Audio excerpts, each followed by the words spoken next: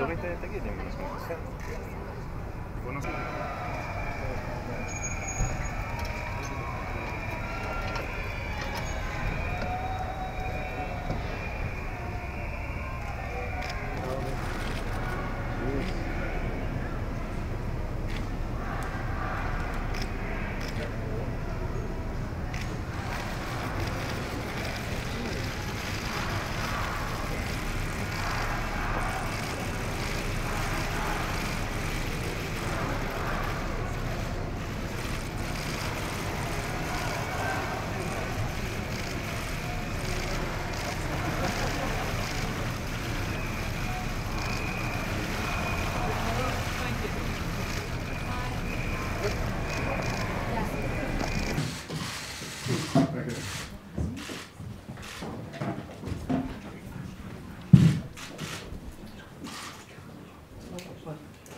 Prime Minister Netanyahu, welcome back to 10 Downing Street. Very pleased to see you, to have the opportunity to talk with you about, I'm sure we're going to have a range of issues we want to talk about, with the very good relations that the United Kingdom has with Israel across a number of areas. But I hope we will also be able to spend some time talking about the issue of regional security and stability. The stability of the Middle East is important, of course, to Israel, but to the rest of us as well. And I think that will include some discussion about Iran and about the JCPOA nuclear deal. Of course, as you will know, along with France and Germany, the UK continues to believe that is the best route to preventing Iran from getting a nuclear weapon. And we will remain committed to it as long as Iran meets its obligations. But we do recognise that there are other issues that need to be addressed in relation to Iran. It's destabilising regional activity in countries like Syria and Yemen, and also proliferation of ballistic missiles. I'd be interested to talk about how we can work together in addressing those issues.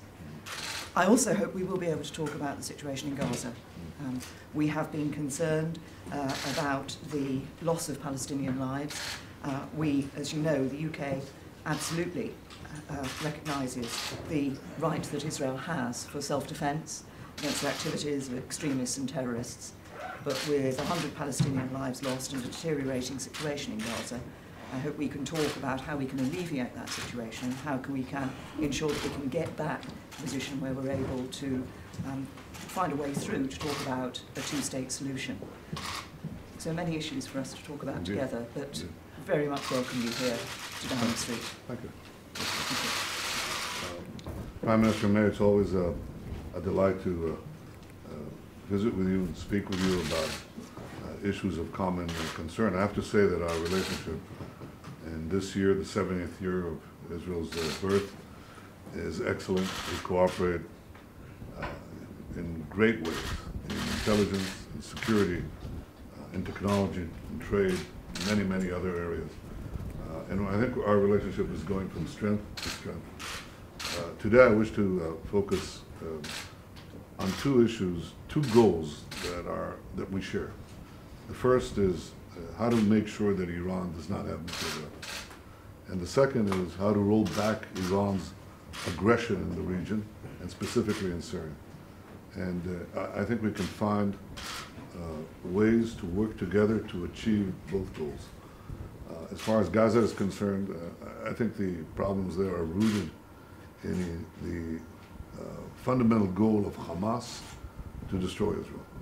We're not witnessing peaceful protests. In addition to burning our fields, these people are being paid for and pushed by Hamas to try to break into Israel's defenses, kill as many Israelis as they can right next to the border, and kidnap our soldiers. This is not a non-violent protest, quite the contrary. We are doing everything we can to both minimize casualties and at the same time protect Israeli lives. I think you recognize this. It's a new technique, it's a tactic of terrorists to attack civilian targets and hide behind civilians, or in this case, use civilians as human shields. I think we should condemn it and discuss ways how we can prevent this. It's also true that the reason Gaza is in an economic and humanitarian crisis is because, one, Hamas diverts an enormous amount of resources from civilian needs to terror tunnels and other weapons of war.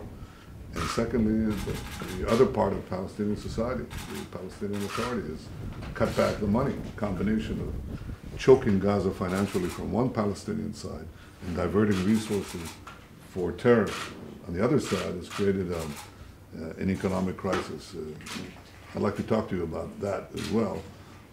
And I know that when I do so, I'm talking to another democracy that is often challenged and often has to face these kinds of terrorist provocations. We understand that you live up to those challenges as we do, and I think we can do it together. Thank you.